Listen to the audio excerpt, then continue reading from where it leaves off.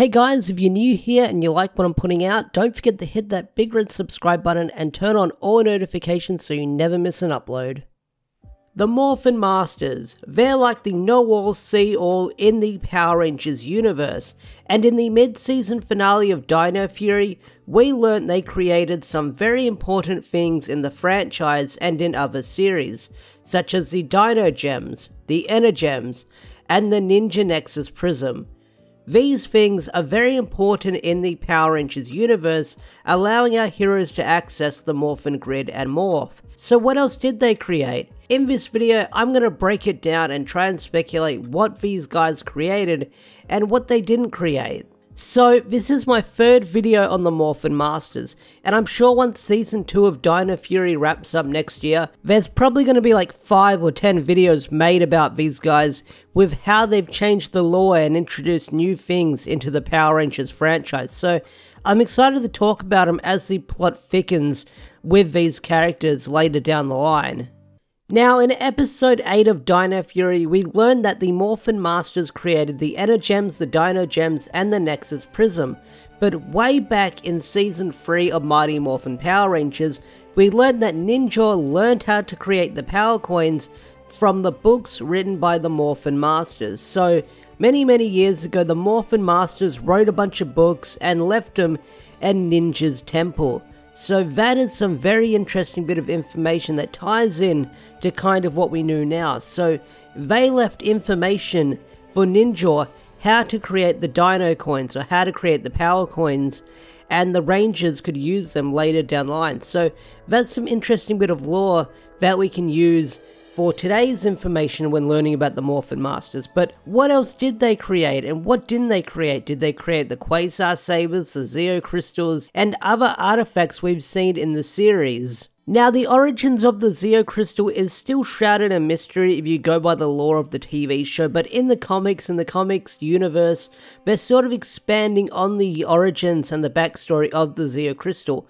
And although they're two separate universes, it does paint an idea of how the Zeo Crystal came to be. So if you haven't read the comics, I recommend checking that out. So, trying to understand everything that the Morphin Masters created can be a little bit difficult because we don't know everything they created. We can mostly speculate and guess what they have created, what they haven't created, because there are things like technology like the rescue morphers that were completely made on Earth without any alien help or mystical force. They were created by people. And then you've got other things like the Quasar Saber. Where did that come from?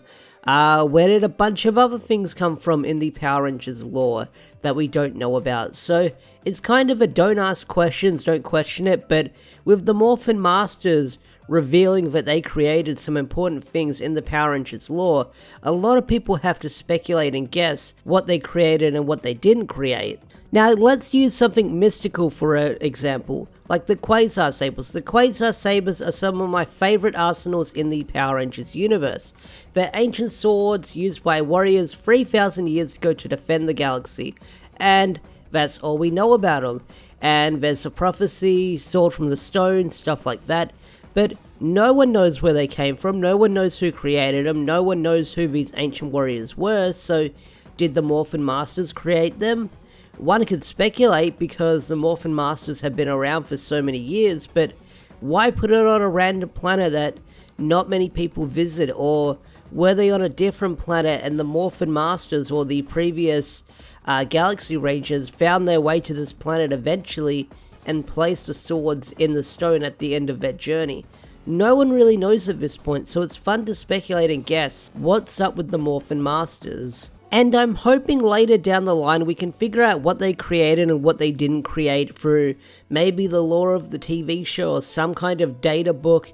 I don't know, but I would love to figure out what these guys created and what they didn't create so it can kind of clear the air of what we know and what we don't know, because at this point it's all speculation on trying to guess what they created. I mean, some of the morphers you can kind of guess they might have created or given the technology or the blueprints for other people to create, but I would love to see the lore of the Morphin Masters expanded on when the show returns sometime this year and moving forward into season 2 of Dino Fury, because I get the feeling the Morphin Masters and their story isn't over just yet. So what do you think the Morphin Masters created, and what do you think they didn't create? Tell me in the comment section down below, because like I said, these guys, their story, their journey, it isn't over just yet, and I get the feeling they're going to show up in later episodes of Dino Fury and sometime in season 2. I don't know, that's my theory, that's my speculation. I could be totally wrong, but I feel like there's more to the Morphin Masters that we're going to learn about in Dino Fury as the season goes on. So with that said, I think I'm going to bring this video to a close. Thanks for watching. If you enjoyed this video, hit that like button, subscribe to the channel if you're new, and don't forget to turn on notifications. Also, share this video with a friend on social media. Share it around, see if they like it or not. Special thanks to all the members such as Swagger4. If you want to get your name shouted out at the end of a video like Swagger4 over here, become a Zord tier member or higher for special perks on the channel, such as your name in the credits of every video, shoutouts, and other perks listed on the channel like badges, emojis you can use in the chat and in the comments.